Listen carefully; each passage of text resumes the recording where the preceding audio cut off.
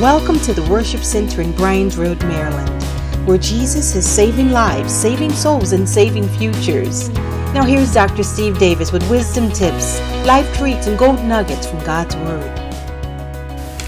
Thank you for being here today.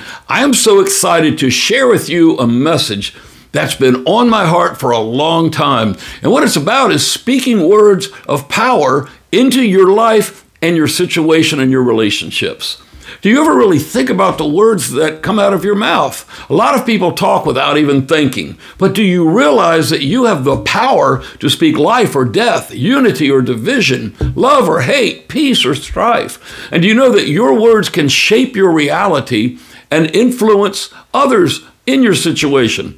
And as a Christian, words of power, at least good words of power, are when what you speak aligns with the Word of God.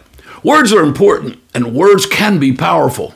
The Bible tells us that God created the world by His Word. You know, He said, let there be light, and there was light, and let there be this, and let there be that, and those things happened. He spoke everything into existence by His Word, and He has given us authority to speak His Word into our lives and our situations. Proverbs 18 and verse 21 says, death and life are in the power of the tongue, and those who love it will eat its fruits. And what that means is that we can either speak words that bring life and blessing and hope, or words that bring death and curse and despair. We can either speak words that build up and edify, or words that tear down. We can either speak words that heal or words that hurt. The choice is ours. And the consequences of what we speak and how we speak are very real. Now, before we dive in, I want to ask you to subscribe to our channel if you haven't already. Just click that little subscribe button. We bring you a video each week, just one video of plain and simple Bible truths that will help you in your life and will bring you wisdom in the things of God and understanding in life. And also be sure to share this video with a friend or two, someone that you know who would like and benefit from these basic Bible teachings, these teachings that are directly from the Word of God and have the principles of God in them. So today we're talking about speaking words of power. But how do we speak words of power? What's that mean? How do we speak words that align with God's will and with God's purpose? How do we speak things that line up with the Word of God? How do we speak things that reflect His love and His power, His goodness and His righteousness, as well as His caring for people's lives? The answer is actually pretty simple. We speak what He speaks. That's number one. When we speak what He has already spoken in His Word of God, His Bible, we speak what He has already promised. We speak what He has already declared in His Word, and we just say the same things. The Bible says that the Word of God gives light. And I want to tell you that unless you learn to love the Word of God, unless you learn to get it into your spirit, unless you get into your Bible, you'll never have permanent victory. You won't be a permanent overcomer. So we speak His Word over our lives, over our families, over our friends, over our enemies, over our circumstances, over our dreams, over our challenges, over our goals, over our opportunities, over our problems, over our future. We speak His Word because His Word is powerful. Hebrews chapter 4 verse 12 says that the Word of God is living and active. It's sharper than any two-edged sword, piercing to the division of soul and spirit, of the joints and the marrow, and discerning the thoughts and intentions of the heart. God's Word is alive, powerful, and effective. His Word can change things. His Word can change us. His Word can change our situation. His Word can change people's lives. That's number one. Number two is adding faith to your speaking. You know, just speaking His Word and quoting the Bible isn't enough. We also have to believe His Word. We have to believe that what He says is true. We have to believe that what He says is possible. We have to believe that what He says is for us today, for our situations now, today.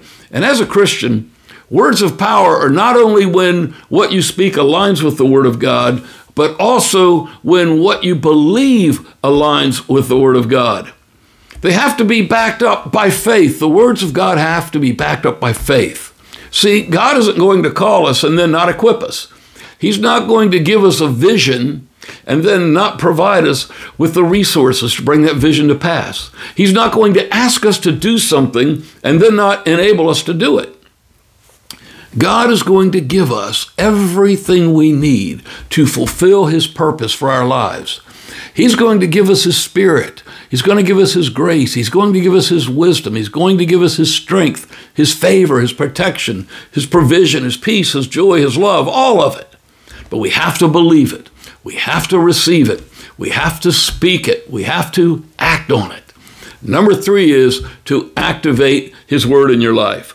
And don't let what has happened to you, or even what is happening to you currently, affect what God can do through you. Don't let your past or even your present circumstances or your problems limit your potential. Don't let your fears or your doubts or your insecurities stop your faith. Instead, let God's word renew your mind, transform your heart, and empower your spirit. Let God's word fill you with hope and confidence and courage. Let God's word inspire you and motivate you and activate you. The Bible says faith without works is dead. So we act on the words of God that we're speaking and believing. We act like they are his words. We act like they are true. Number 4, be committed to what God is speaking to your heart and what he's speaking into your life. You know, just like you, I need to remind my flesh that I am living and acting on what God says, not just on what I feel or what I happen to be thinking in the moment. I have to remind myself and by faith commit that I will live according to the word of God as he reveals it to me and in me. And what that means is I will answer God's call, and my answer to God's call will be, yes, Lord. That means I will not hesitate. I will not procrastinate. I will not negotiate with God. I will obey. I will follow. I will serve. I will say yes to his plan. I'll say yes to his purpose. I'll say yes to his calling. And it also means that I'll believe for it all, because the results are not about me at all. I'll not limit God by my own understanding. I'm not going to doubt God by my own reasoning. I'm not going to go by my own feelings. I'm going to trust. I'm going to expect. I'm going to speak up, and I'm going to speak out what God puts in my heart. And I'm going to believe for his power. I'm going to believe for his promise. I'm going to believe for his miracle. And what that means is this, that I'm going to lift my head even when I fall, even when I fail. I'm not going to stay down. I'm not going to give up. I'm not going to lose hope. I'm going to rise back up. I'm going to press on. I'm going to overcome. I'll lift my head by his grace, by his mercy, and by his love. In the book of Lamentations, chapter 3, verse 22, it says, "The steadfast love of the Lord never ceases. His mercies never come to an end." And that means that no matter what we go through, no matter what we face, no matter what we endure, God's love for us is constant. God's mercy for us is new. God's faithfulness for us is great. You know, I want to be so consumed by God's call in my life that when distractions call, my line is always busy. I want to be so focused on God's purpose that when temptations come and lure me, my eyes are always fixed on God. I want to be so in love with God's presence that when troubles come, my heart is always at peace because of Jesus. I want to be so in tune with God that when anyone tries to speak discouragement into me or tries to bring me down, that I won't even hear it because I'm so consumed by the call of God on my life and in my heart. Could you imagine, say, a parent, a wealthy, loving parent, offering all their money and their possessions and their wealth to their child, and the child says, "Nah, I'm hurting and I'm doing without, I'm really not making it, but I'm not going to receive all you're offering me. I just want to do it on my own." I mean, that seems crazy, but it happens every day. God offers us the gift of everlasting life and blessings, but so many people choose to look the other way and try to do for themselves what only God can do. So many times we choose to ignore his voice. We choose to reject his offer. We choose to miss his best, and it hurts us. But today, I want to challenge you to make a different choice. A choice that will change your life. A choice that will honor God. A choice that you'll let him speak his words of power into your heart and into your spirit. And I pray that you choose to accept his gift of faith, his gift of forgiveness, his gift of salvation, and that you choose to receive his blessings, so that you choose to live your life God's way, not just the ways of this world. I like where Micah chapter 7 and verse 8 says, "Do not rejoice over me, O my enemy. When I fall, I shall rise. When I sit in darkness, the Lord will be a light to me." And that means that no matter what the enemy tries to do to us, no matter how he tries to attack us, no matter how he tries to deceive us, God is with us.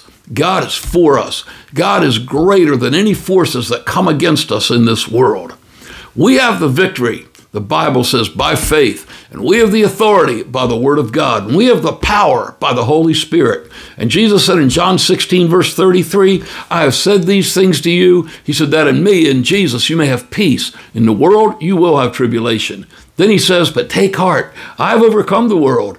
And that means that no matter what the world throws at us, no matter what challenges we face, no matter what trials we endure, no matter what storms come upon us, Jesus is our peace, and Jesus is our source, and Jesus is our overcomer. And we have the peace, we have the provision, we have the power, and it's all from God. You have the power of the Word of God, the power of your words, when you make His words your words. You know, I pray for God to use me.